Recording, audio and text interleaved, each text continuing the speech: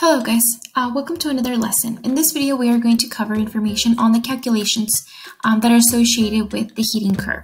So we're going to be talking about going through the different phase changes and also the different states of matter for water. So a quick recap on some of the information that is required for you to know before we get to the calculations. So the first is going to be enthalpy. We also know and call it heat.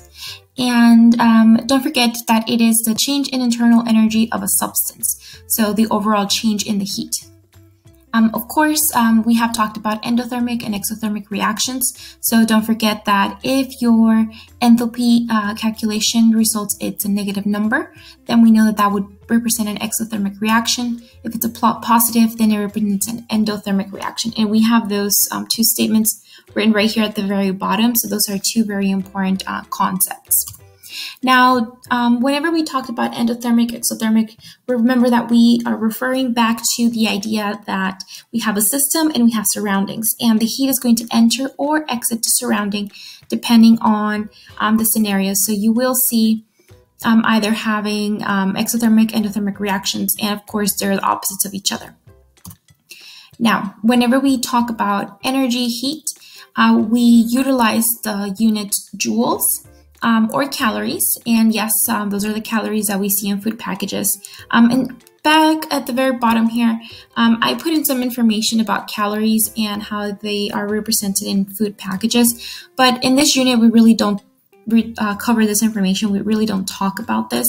We're mostly going to be focusing on joules. So in your STAR reference sheet, you will see a section that looks like this.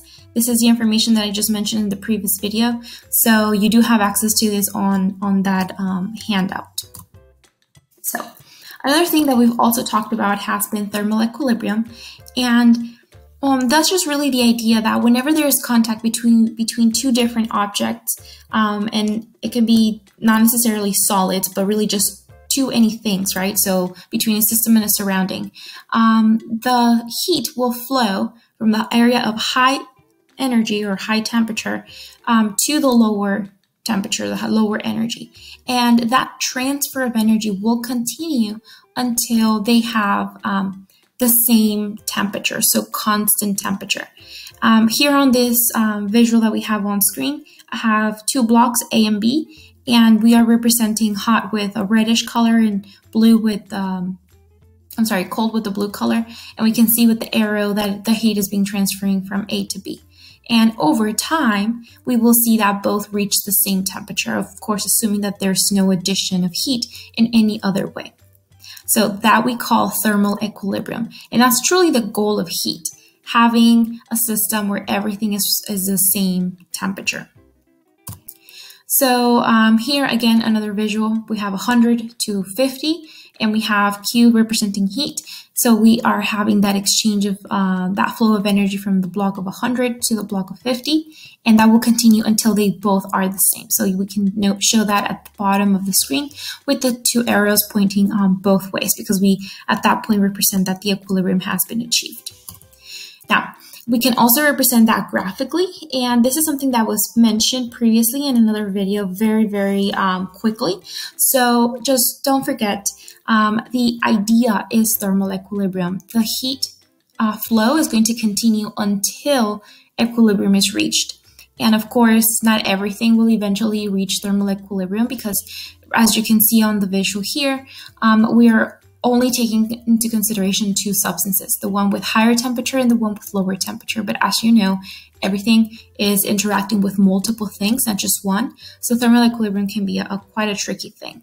But for the purposes of our class, we will pretty much just talk about two things at a time. Now, in this example that I have here on screen is going to be, honestly, all you're doing is averaging out the temperatures. So we have in the first example a mixture of two liquids, one that was at 50 degrees, the other one was 110. So if we go by the idea that the heat exchange is going to continue and the temperature is going to average out, then we would just add these two. So 50 plus 110, which is going to give us 160 degrees, right? But because there's two different objects and we're reaching equilibrium, we would divide that by 2 and we would get a total of 80 degrees. So that would be the final temperature of both liquids. And that would be the same thing for the second example. So we have object 1 having a temperature of 28, object 2 having a temperature of 25, and that would give us, I should write it down. 28 plus 25 is going to give us a total of 53. Of course, we divide that by 2, and that would give us a final temperature of 26.5 degrees Celsius. So thermal equilibrium calculations are pretty straightforward. So this is pretty much it, right? So now that we have covered this information, let's go and start talking about some of the calculations we're going to use. And I'm going to refer back to the heating curve in just a moment, but I want to talk about the equations first. So we have the heat of fusion, which would be Q equals mHF. Q is the representation of the energy, M is going to be the mass, and HF would be the constant. Now for water, we have a constant, and a lot of different substances have, but the one that we're really just going to focus on in this class is mostly going to be water. And the constant, I have it written here at the bottom, so that would be 334 joules per gram. And sometimes, if you look online, they will use this one at the very bottom of the right, on the right side of the screen, of 340, and that's just that's the one that sometimes people use that has been rounded. So in our class, we're going to use 334. So anytime that you are performing a calculation for melting or freezing, specifically those two phase changes, this is the equation that we are going to use. And we'll do two examples in just a moment. So we call that heat of fusion. Now for the heat of vaporization equation, you notice they're very similar. The only thing that changes is that constant. And that is because the heat of vaporization, we're specifically talking about vaporization, so boiling, right? And the condensation phase changes. And just like the one for melting and freezing, we have a constant that is going to be 2,230. So again, this is going to represent the mass of your object or your substance, which in this scenario would be water. And then this value right here would be the 2,230. And again, this is only used when we talk about the phase changes of vaporization and condensation. Again, sometimes online you will see that they use this value here at the bottom, but that's just the one that it's used for rounding purposes. But in our class, we're going to use the 2,230. Okay, so we talked about the two that go through in the heating curve for melting, freezing, and vaporization and condensation. So what happens in between the solid part, the liquid part, and the gas part of the heating curve? Well, we've got an equation for that. So here I have it listed towards the middle bottom of the screen, and we have a lot of people call it the MCAT equation because the delta kind of looks like an A, so MCAT. So, but it's really MC delta T, so for temperature. So we're going to have Q, which is the heat that is absorbed or released. We are going to also have our specific heat, which we have previously discussed in class. We performed an online simulation for it. And then we're going to have the mass, and then we're going to have delta T, which is going to be the change in temperature. And this is something that a lot of students usually get confused on, because they need to remember that in order for us to determine the change in temperature, we do the final, right? So final temperature minus the initial. And it's written down here with the F and the I subscripts. So don't forget that information. It's really final minus initial. And if you do them backwards, then you might have your equation giving you endothermic or exothermic, but it would be wrong because you did the temperatures backwards. So it's always final minus initial. So now that we looked at the three equations, let's talk about where they belong in the heating curve. So we know the heating curve looks kind of like this, right? It's kind of like little steps. And we know we have our solid, liquid, and gas sections. And in those three sections, we are going to use the MCAT equation. So the one that has a temperature change, because in those three areas of the heating curve, that's where temperature is actually increasing or decreasing, depending if it's endothermic or exothermic. Now, when we have the section for freezing and melting, we are going to use the heat of fusion equation. Where we have the section for vaporization, we're going to use the other constant, the 2230, for the heat of vaporization equation. So far, I've given you a lot of information in terms of the equations, right? We have to use one for solid, liquid, and gas, and then the other two are specifically for either freezing, melting, or vaporization and condensation. So this graph that we have in front of us right now is important because it tells you where in the graph you need to use which equation. So let's look at an example. Oh, I actually forgot to mention, right here at the bottom right side of the screen, we have the information for the specific heat of water. Now, these are constants as well. These are the values that we are going to use for our class. If you go online, a lot of times they have like 4,184, like in the thousands, but that's because they're using kilograms instead of grams. In our class, we're going to use them in grams. So these should be the values that we use. Let's look at an example because honestly, that's the best way to learn, right? By doing. So here we have an example that states to calculate the amount of energy required to heat a 450 ml sample of water from -5 to 110 degrees Celsius. So let's think about what it's telling us. We have a sample, so the mass in all of our equations here in blue at the bottom is going to be 400. So mass is going to be 450. And because we're talking about water, 1 milliliter of water equals to 1 gram of water. And that stands true for water, okay? So don't get confused with other substances. So we're talking about then a sample of 450 grams. So that's the number that we're going to use for all of our equations. Then we also have to think about what is happening in this example. We are going from -5 degrees Celsius to 110 degrees. So that means that our values for water, right? Because water freezes and melts at 0 and boils, that should be a 0, and that looks like a 6, but it's a 0. And it boils or condenses, right, at 100. So that means that, and again, those are zeros, not 6. I don't know why it comes out like a 6, but anyway, we are going to have a substance that is going to go from -5, so somewhere like down here, right, -5, all the way to 110. So basically what I'm saying here is that we're going to go and we are going to go through the solid state. We're going to go through melting because we're increasing in temperature, right? We're also going to go through the entire liquid state. We're also going through the entire section of vaporization, and then we're increasing our gas temperature to 110. So we're basically going through the entire heating curve in this scenario. Will that always be the case? No, right? So we're gonna look at another example. And I misnumbered them here in the title. Yeah, we're gonna go through another example that is going to be where we don't go through all the states.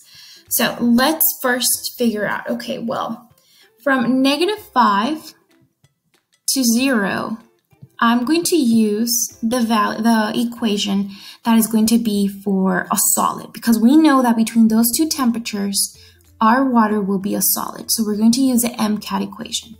So we are going to have the MCAT equation, which is going to be the mass, right, which is we know is going to be, is going to be 450. We also know that we have the C, which is the specific heat. And because this section right here is going to be a solid, we know then that we have to use a value for a solid, which is 2.09. So 2.09.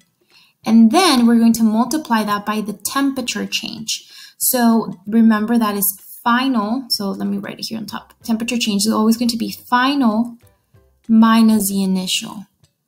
So for our example here, the final temperature was 0, and we're going to do that minus -5 because that was our initial. So we know already based on our math knowledge that that's going to be like a +5. But anyway, so we're going to put that in the calculator in just a moment. Let's continue. So once we reach 0, so from 0 to 0, we're going to go through melting. And I'm going to try and squeeze that here on the side. So melting. And we are going to, instead of using the MCAT equation, we're going to use the one that is used for the melting / freezing. And that's going to be this first equation here. So we are going to have Q equals mass. Again, we're using the constant that we were given, 450. And we are going to then have the value for 334. And again, that is because that's the section in the graph that is going to be melting. Then once we reach temperature 0, we're going to go all the way to 100 because during that time, we are going to go through the state of liquid. So we are then going to have again, now we're going to talk about again the MCAT equation. So we're going to have 450. And then we're going to have now, because we're talking about the liquid state, right? Because it's the solid, in liquid, in gas. We're going to have the value for liquid, which is going to be 4.184. So 4.184.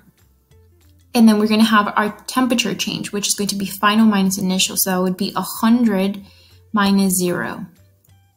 And once we reach 100, we are going to go through the phase of vaporization. So that would be from 100 to 100. And remember, when we go through the phase changes, so like through melting and vaporization, we don't have a change in temperature. The energy is not kinetic, it's potential, and is used to go through the phase change. So we're going to use now the last equation here. The mass times 2,230, because that is the equation that belongs to the section of the graph that represents vaporization. So again, we're going to have 450, and we're going to have the constant 2,230. And again, those are constants that we use for water. Then we're almost there, right? Because we know we are increasing all the way to 110 degrees Celsius. So then we're going to be in the gas state.